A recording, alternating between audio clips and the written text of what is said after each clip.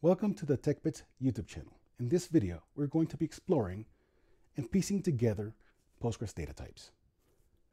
Postgres data types allow you to define the nature of the data you store in your database columns. By doing this, they are ensuring data integrity and optimizing storage and retrieval. Utilizing data types in Postgres is essential for accurately representing and manipulating different types of data within the database. For instance, we already mentioned that it helps us to accurately represent data and manipulate data here.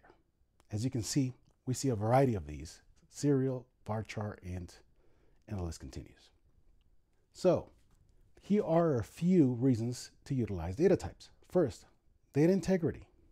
Data types enforce constraints and ensure the integrity of stored data. They define the allowable range of values, format, and behavior for each data element. Data validation.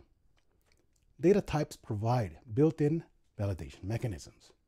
They allow you to enforce constraints on the format, length, and range of acceptable values for specific data elements. Storage efficiency. Data types optimize storage efficiency by allocating the appropriate amount of space for each data element.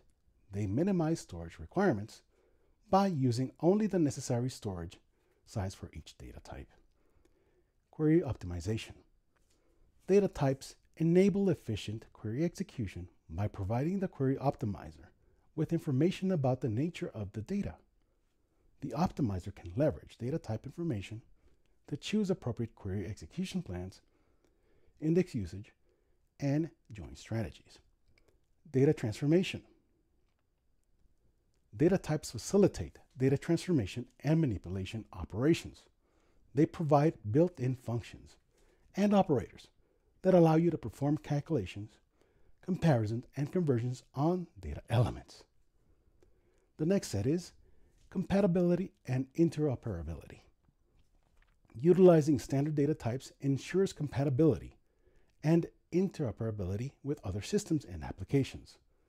Postgres supports a wide variety range of standard data types that are commonly used across different database systems.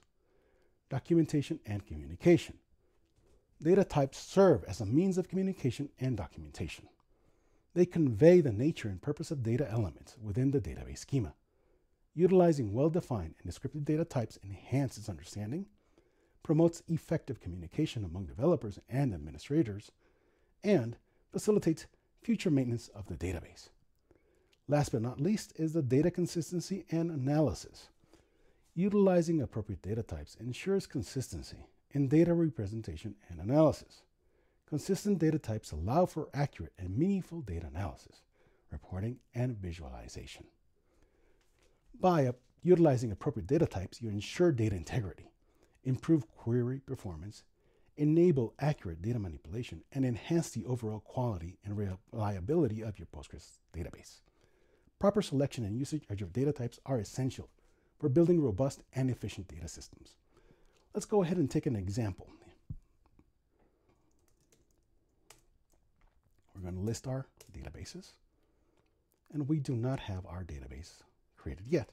So I'm going to copy to create the database. I'm going to connect to the database.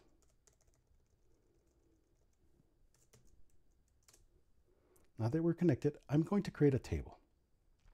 Notice that this table contains multiple data types. Primary key, it's a serial, but it's also a primary key. The varchar, int, boolean, decimals, date, types, timestamps, JSON, and integer. JSON can take JSON values, and integer is going to be an array versus just int. Let's take a look at in greater detail to that.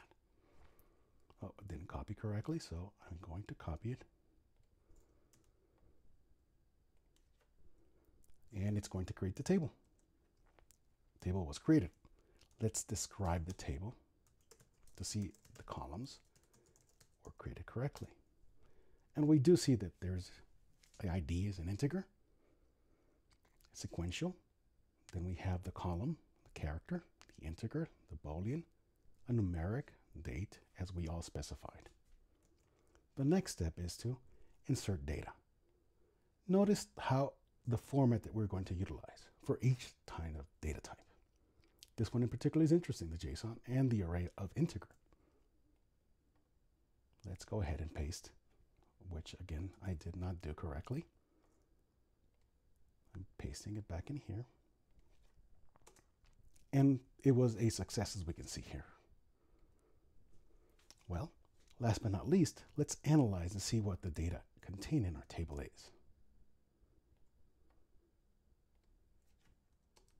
And there it is. Notice each one matches with the data itself. That concludes our video. Stay tuned. We have many others coming, and looking forward to seeing the next ones. Thank you.